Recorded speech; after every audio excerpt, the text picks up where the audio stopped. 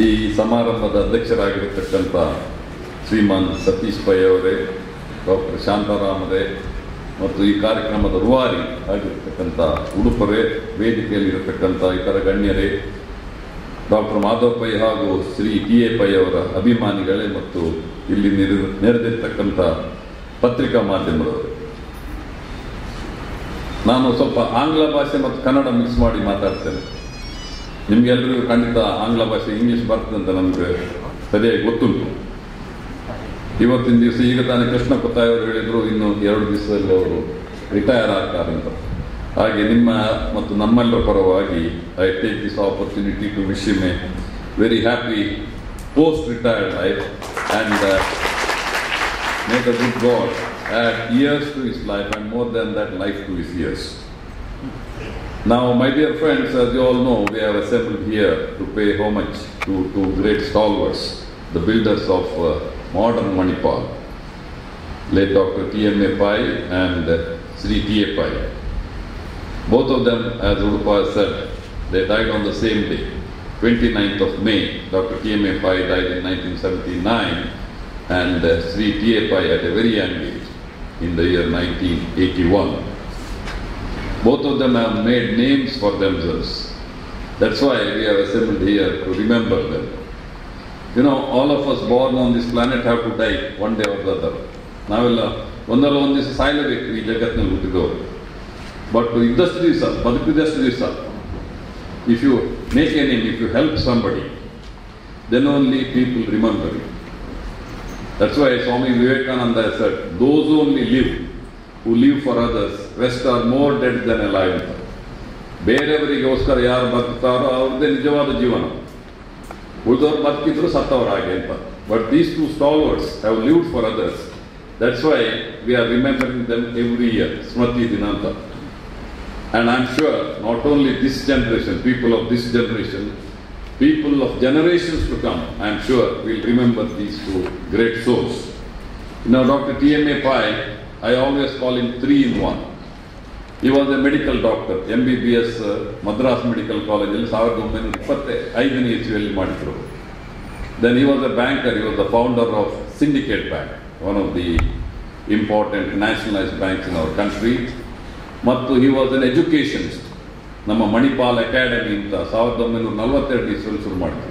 Because he always used to say that our country faces 3 problems. One is illiteracy, ಅನರಕ್ಷತೆ, ill health, ಅನಾರೋಗ್ಯ, ಮತ್ತು poverty, ಬಡತನ. And he was of the strong opinion that if you take care of illiteracy and ill health, poverty will automatically go. So to take care of this illiteracy, he started this Academy of General Education way back in 1942. Started from first primary, secondary, high schools, then junior college, then degree colleges. And then of course the first professional college, first self-financing medical college in this country way back in 1953. That's how he took care of illiteracy. Then ill health, medical college and the associated hospitals which he started. That is why today in our district, the literacy rate is almost 100%, next only to our neighboring state Kerala. And our health indices like maternal mortality, ಗರ್ಭಿಣಿಯರ ಸಾಯೋದು ಅಥವಾ ಸಣ್ಣ ಮಕ್ಕಳು ಸಾಯೋದು, infant mortality is very, very low comparable to the Western standard. Only in our district, I am telling you. But if you compare it to the rest of the country, it's very, very poor. So all these things are responsible because of this great man, Dr. T.M.A. Pai. That's why I always call him 3 in 1. So all of us are here because of this great man, and we should remember that. Then Sri T.A. Pai, he was a very dynamic person, a multifaceted personality. He was an economist par excellence, he was a banker par excellence, he was an excellent administrator, he was a politician. I should not use the word politician. You know, they say, I should say he is a statesman, because you know, politicians always think about the next election. ರಾಜಕಾರಣಿಗಳು ಬರೋ election ಮಾತ್ರ ಆಲೋಚನೆ ಮಾಡೋದು. But statesmen think about the future generation, future of the country. So I should say T.A. Pai was a statesman par excellence. But unfortunately for all of us, he died at a very, very young age. So it is very important for all of us who work, not only for Manipal Group, who are part of this undivided South Canara district. should remember these two great souls which Udupa as well as Krishna Kotai have already said. So with this brief introduction, I am asked to speak on health for all, Sarvarigo Arogya. So what I am going to do is I am going to divide it into three parts. One is prevention of the disease. ಕಾಯಿಲೆಗಳು ಬಾರದಿದ್ದಾಗ ನೋಡು. Then early detection, ಪ್ರಾಥಮಿಕ ಸ್ಥಾನದಲ್ಲಿ ಕಾಯಿಲೆಯನ್ನು ಪತ್ತೆ ಹಚ್ಚುವುದು ಮತ್ತು ಕಾಯಿಲೆ ಬಂದ ನಂತರ ಅದನ್ನು ಗುಣಪಡಿಸುವುದು. Treatment of diseases.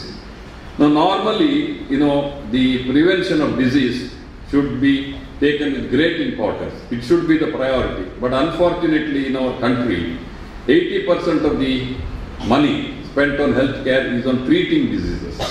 Hardly 15 to 20% is on prevention. I am sure Ramchandra Kamath, who is going to follow me, he is basically going to talk about prevention of diseases, will stress on that. It should be the other way around. Our government has been telling for the last 2-3 decades that by 2000 isviಗೆ ಎಲ್ಲರಿಗೂ ಆರೋಗ್ಯ ನಾವು ಒದಗಿಸುತ್ತೇವೆ ಅಂತ. To health for all by 2000, it has not happened and it is unlikely to happen in the very near future also. So prevention of disease, if you do, you can prevent many diseases from coming. Especially this is very, very relevant to rural areas and semi-urban areas. See, all of us live in that. In our country, even today, about 65 to 70%, 65ರಿಂದ 70% ಜನ ಗ್ರಾಮೀಣ ಪ್ರದೇಶದಲ್ಲಿ, ಹಳ್ಳಿ ಪ್ರದೇಶದಲ್ಲಿ ವಾಸಿಸ್ತಾರೆ. ಅವರಿಗೆ ನಾವು ಆರೋಗ್ಯ ಕೊಡುವುದು ಬಹಳ ಅಗತ್ಯ. So unfortunately, what's happening is, though majority of the people live in rural areas, the healthcare facilities and education facilities, ಆರೋಗ್ಯ ಮತ್ತು ವಿದ್ಯಾ ಕ್ಷೇತ್ರದಲ್ಲಿ hardly 20 to 25% of the facilities available for this majority of the people who live in these areas. Most of the facilities are in the urban areas. That is one of the major reasons why you see migration of people from rural to urban areas. So to prevent this, we must provide these facilities in the rural areas, education and healthcare, and also job opportunities. If you did that, I am sure the migration of people from the rural to the urban areas will stop. So this is very, very important. Now how do you prevent disease? ಕಾಯಿಲೆ ಬಾರದಿದ್ದಾಗ ಹೇಗೆ ನೋಡಿ? ಬಹಳ ಸುಲಭ. Because actually prevention is better than cure and it is much cheaper. It's much cheaper than treating a disease. ಆರೋಗ್ಯವೇ ಭಾಗ್ಯ ಅಂತ ಮುಂಜಿನವರೆಲ್ಲ ಹೇಳ್ತಾ ಇದ್ರು. ಯಾಕಂದ್ರೆ ಆರೋಗ್ಯ ಸರಿ ಇದ್ರೇನೆ ಮನುಷ್ಯನಿಗೆ ದುಡಿಲಿಕ್ಕೆ ಆಗ್ತದೆ. ಹೆಚ್ಚಿನ ಮನೆಯಲ್ಲಿ ಒಬ್ಬರೇ ದುಡಿಯುವುದು. ಅವನಿಗೆ ಎಲ್ಲಾದ್ರೂ ಕಾಯಿಲೆ ಬಂದ್ರೆ 2 ತರದ ನಷ್ಟ ಆಗ್ತದೆ. ಒಂದು, ಕಾಯಿಲೆಯನ್ನು ಗುಣಪಡಿಸಿ ಖರ್ಚು ಮಾಡಬೇಕಾಗಿದೆ ದುಡ್ಡು, ಮತ್ತು ಆ ಸಮಯದಲ್ಲಿ ಅವನಿಗೆ ಕೆಲಸ ಮಾಡ್ಲಿಕ್ಕೆ ಆಗುದಿಲ್ಲ, ಸಂಪಾದನೆ ಹಣ ದುಡಿಲಿಕ್ಕೆ ಆಗುದಿಲ್ಲ. So it will help him, affect him in 2 ways. That is why prevention is very, very important. Now how do you prevent most of the diseases? See, we have waterborne diseases in our country, very, very common. Diarrhea, dysentery, especially in small children. That is because of unprotected water supply. ಒಳ್ಳೆ ನೀರು, protected water supply. This is very, very important. Then sanitation.